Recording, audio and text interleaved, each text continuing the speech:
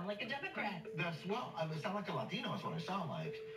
And that we're neither Democrat nor Republicans. What I'm realizing is we don't feel at home in either party. The Latino voter is the moderate, quantifiably in both parties. We are much less hyper-partisan. We are much less extreme.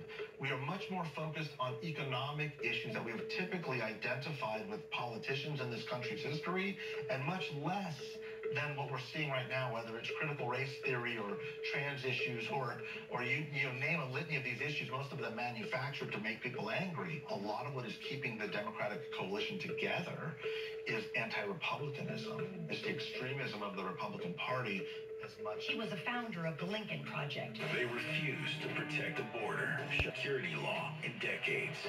An in-your-face group of traditional Republicans opposed to Donald Trump's ascendant wing of the GOP.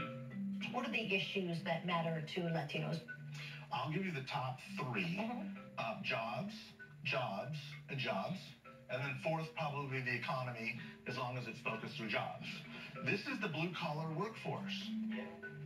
Madrid hosts the Latino Vote on Apple Podcasts with Chuck Rocha. He was Bernie Sanders' former strategist.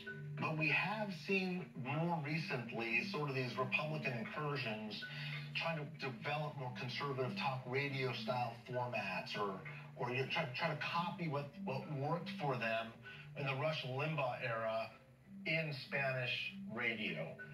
What do you think of that?